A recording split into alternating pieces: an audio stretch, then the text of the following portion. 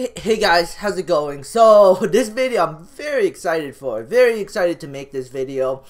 So Sony finally announces a release date and pricing for the PlayStation 5. The PlayStation 5 digital will go for $400 US and the physical PlayStation 5 will go for $500 US. And the release date will be on November 12th, and it will be available for US, Canada, Japan, Mexico, Australia, New Zealand, and South Korea, and the rest of the world get the hand on the console on November 19th. I'm so excited for the PlayStation 5, you have no idea. First thing I did was I went to Best Buy, Amazon, all the on EB Games, all the online website to check if their pre-orders are up, and no announcement of a pre-order.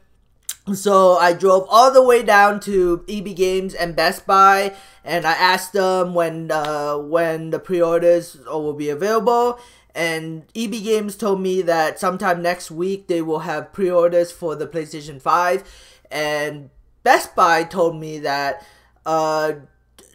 it'll be on their website first. So I'm going to be checking every day, and I will keep you guys updated if I ever actually get my hands on a pre-order for the PS5. I almost guarantee you that if I can get my hands on multiple PS5s, I will, and I will try to flip them for a profit, because I'm very excited for the PS5. I'm very excited, and I know if I can get my hands on some, I can definitely flip them for a profit. So I'm definitely gonna try to flip them for a profit, just for fun, you know. That's my plan anyways. I don't know what you guys want to that's my plan, and I'm very excited, very excited. You have no idea. I've been waiting for an announcement for the PS5 for so long. I can't wait to see the user interface. I can't wait to get my hands on the console and finally game for the first time in 4K. So yeah, so I have a 4K TV and very excited to be getting this PlayStation 5 console. So yeah, anyways, Sony stock, I'm surprised Sony stock didn't just pop or skyrocket after the announcement. Like, it's shocking to me, but hey, you know, that's just the reality of the stock market. You know, I thought big money and robots would be like, oh, PlayStation 5 release date, finally pump Sony stock, but that's not the scenario. Gamestop is getting pumped though. It's up another 13 cents after hours, 1.5%. Sony's the only company right now that's getting pumped. Sorry, GameStop is the only company that's getting pumped. It got pumped 22.43% today, and then another 13 cents after hours. You bet that I'm going to be getting the PlayStation 5 digital. I'm not getting the physical. $100 extra to buy physical discs. No thanks. I'm getting the digital. And you know, physical is stupid anyways, in my opinion, because the world is going digital, and GameStop's business is going to go dead eventually, but unless they convert somehow. But short term, I mean, the stock's probably going to go higher. We could see this thing $10 in the short term. That's my opinion anyways. We'll see what happens. AMD. I thought AMD stock would pop on this news, but nope. It didn't. It might continue to decline further, so we'll see what happens in the coming days. Snowflake is down after hours, only 43 cents. It's holding its price. That's pretty good. We'll see where this continues. I just don't see the stock getting pumped to the upside and like too much further. The reward versus the risk is high. I mean, Snowflake could keep going up if big money keeps pumping it, but I don't think retail investors are gonna look at this and be like, oh, $253, oh man, that's an awesome price, I gotta buy this before it goes to $1,000. I really don't think retail investors are thinking like that. The only people that are really gonna move this stock at this price is big money. if Big Money wants to keep pumping this stock, it'll go up. I'm personally staying away from it. It scares me. Frog is down after hours, 21 cents. Tesla is trading sideways. Giga Metals today had a big downfall day today. Pumped yesterday and big decline today, which is healthy because it, it makes it so it's not overbought anymore. High Tide today, really good volume. Price action was down half a penny. I don't know where High Tide stock is going, but I really think that this company long term is an undervalued play. It could go back down to 15 cents, which would make it extremely undervalued play. So that's just my opinion. We'll see what happens. At the end of the day, I think ultimately Big Money will determine where the stock price will go. So yeah. SP SPY. The SPY had a pullback near the end of the day, but it's kind of volatile right now. Hennessy Capital Acquisition Corp had a down day today, down 20 cents. Workhorse, damn, $27. That's crazy. Almost $28 today, but they pulled back. Sony, I already talked about Sony, but I'm surprised Sony stock doesn't get pumped to the upside in a big way. Kensington Capital Acquisition Corporation had a decent day. No, not decent, just sideways action today, pulling back a little bit after hours. Unity Biotechnology down 2 cents.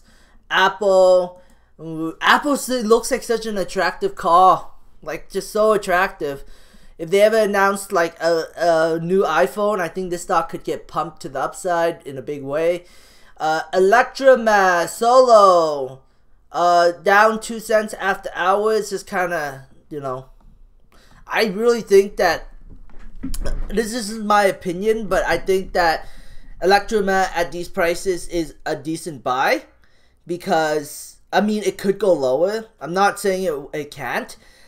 But I feel like when in November, unless the stock market crashes in November, it won't matter.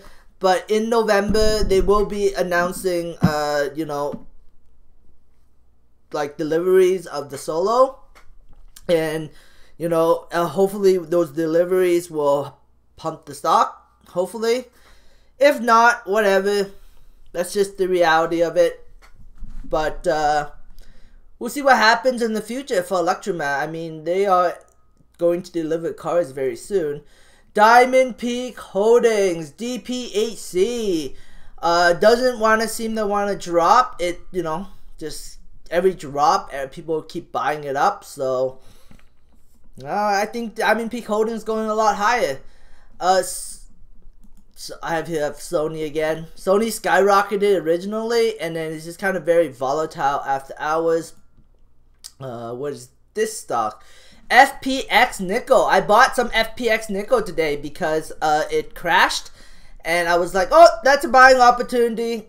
It could keep going down. I'm not saying it can't, but it was 80 something cents not too long ago, and now it's 61 cents. So I was like, I gotta take an opportunity of this. Of course, it can go down to 50 cents. That would be huge resistance right here. But we'll see what happens. If it goes down to 20 cents, I would cry, but I would buy more for sure. But we'll see what happens. Nickel right now is a hot sector, and I seriously don't think it's going to go back down to 20 cents. I could be wrong. Stock market could crash, and it can go down to 20 cents. We'll see what happens. Very good food company, trading sideways today. Sony, MedMen is not really doing too much, kind of trading sideways. MedMen's having earnings here very soon. Harv today is just trading sideways. GTI, Green Thumb Industries, is up 7.75 cents. 75 cents. Yeah, that's decent day for it. Solo. so tired. Okay, my thing. Oh, anyways, that's it for my video. Graph today is still kind of volatile. I wonder what GMHI is doing. Ooh, GMHI really crashed today, and then it's bouncing back after hours. This is a stock. This is one stock I hold, but I really think that it's, I think that long term this thing could be a really big winner. But that's just my opinion. Maybe even short term could be a big winner. Who knows? It can't go any lower than $10. And Hennessy Capital today, kind of trading sideways right now. But yeah. Anyways, that's it for my video. Oh, let's look at some of the MJ stocks. ACB. What is ACB doing today? It's down. CGC is up 17 cents. Cron is up a penny. Afria is not doing too much, up 2 cents after hours. Anyways, that's it for my video. Thanks for watching. Subscribe for future updates and have a great day. Bye.